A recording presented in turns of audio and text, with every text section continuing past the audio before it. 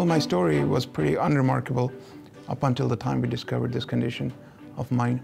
I had a very normal life, metro boulot dodo. Well, I had a complaint about cough, consistent cough early on, and lasted me for a few months, for which I had to visit a doctor. And upon further scanning, they discovered that I had cancer. After more assessment, I was told about my kind of cancer, which is very rare. Dr. Cools once gave me a comparison as to being hit by a big 18-wheeler and the kind of trauma would induce the kind of surgery that I went through. And yes, it was a big surgery, having to take one lung along with associated tissue out completely. And one of the problems with rare tumors is that we don't know how to treat them very well because they don't come along that often. And so to try and get past that limitation, we are doing something in the lab that I think is exciting and that's very novel. So what we do is at the time of surgery, we will take tissue from the tumor and we'll grow live cancer cells in the lab from that patient. These are called patient-derived organoids, and they're thought to very effectively recapitulate the disease process that is going on in your patient right now.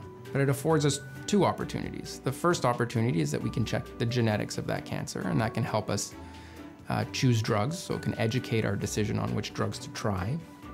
But more importantly is we can try those drugs on those cells that we took out of that person. You can try 5, 10, 15, 20. There's no real limit to how many drugs you can try and find a solution. You know, you could find a drug that works. If you find some drugs that work, you in theory could apply them back to that person.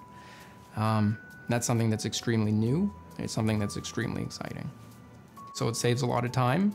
It saves the person a lot of potential suffering because you don't have to go through toxic drugs that may or may not work.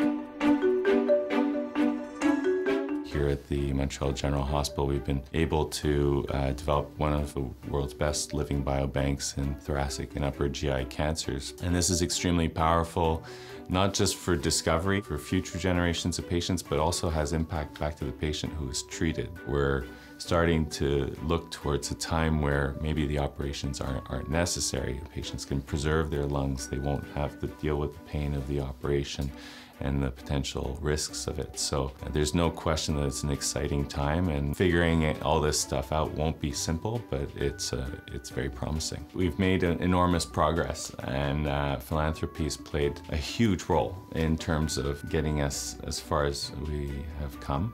To know that you don't have certain established treatment plans for your kind of disease is very disheartening. But then if your surgeon tells you that there is a certain other way that they can go about to find out if there are other drugs that can work on you is a ray of hope. There is always a positive side to any situation. This is one of the positive aspects of my condition, of my disease, that I spend way more time at home with my kids, with whatever limited amount of activities I might be able to do with them. They are very grateful, as am I. I'm determined and I'm focused on my treatment, and so far so good. It's been working very good.